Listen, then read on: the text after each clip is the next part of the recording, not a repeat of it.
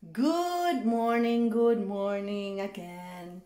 People of the world, friends, relatives, newfound friends, salamat ulit sa mga suporta nyo, yung nanonood, salamat po. Ah, Today na naman, ngayon, meron na tayong gagawin. Gagawa ako ng sarili kong tsaa. So, para makakatipid or baga ano talaga yung very effective talaga sa ubo, sa mga sipon, ipapakita ko sa inyo kung ano yung sikreto ko. Kung ano yung iniinom ko tuwing umaga, tapos gabi. Um, Gumagawa ako ng sariling tsaa ko. Maliban sa meron akong tsaa ng mga green tea dito, gumagawa ako ng tsaa. So bago pala, huwag niyong kalimutan, i-subscribe niyo yung hindi pa nakapag-subscribe, si Wandering Pauper. Lagala na pulubi, Wandering Pauper. Tapos, yung mga subscriber ko, paki-watch naman yung channel ko. Like, share, comments, para may chika-chika tayo or any ideas. No? So, gagawa tayo ngayon ng lemon ginger with honey. No? Ilalagay para yung sa ano ba, natutunan ko yan sa yung mga Koreans. Sa kakapanood ko ng Korean K-drama, yon natutunan ko. O, ihanda nyo ang lemon. Kung yung meron kayong jar na malaki, 2 o 3 lemon, tapos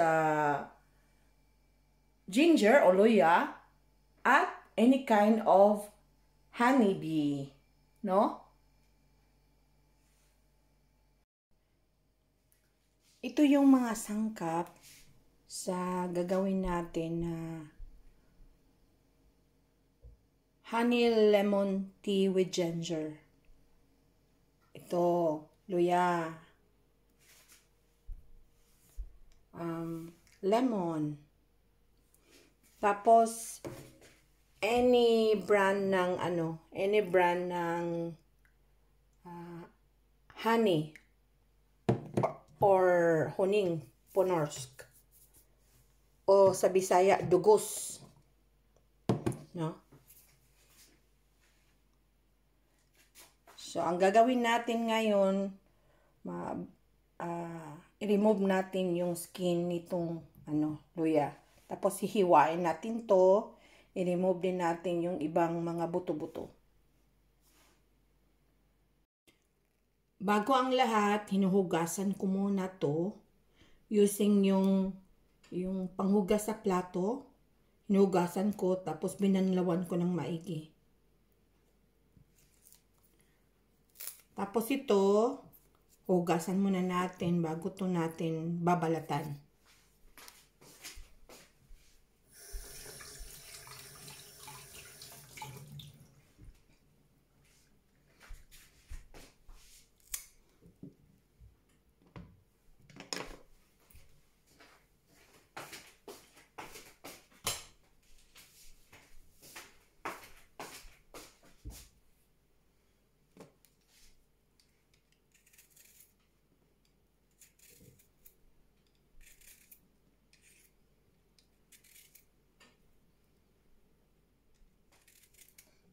Hugasan natin ulit.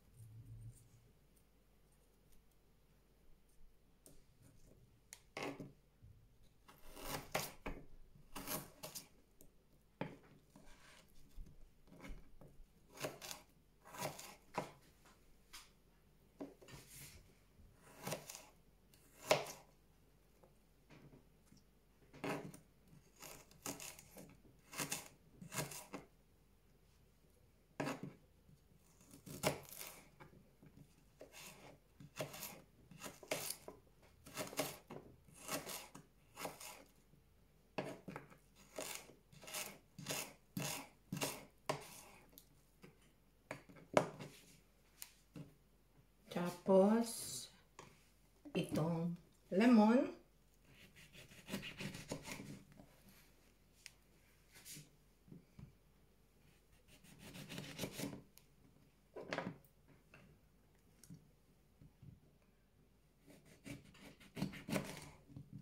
Oy.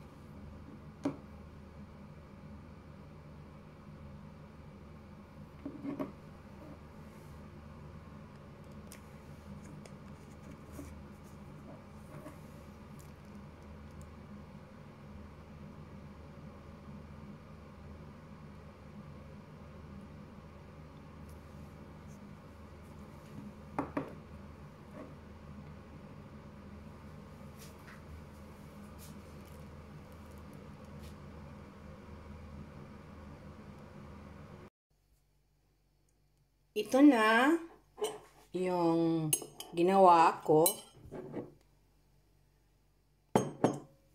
Lalagyan ko na siya ng tubig. Yung mainit na tubig.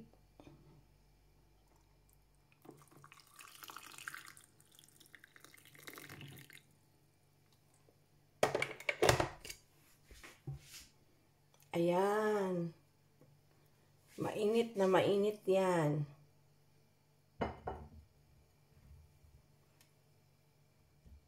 Ito ngayon, together sa almusal ko.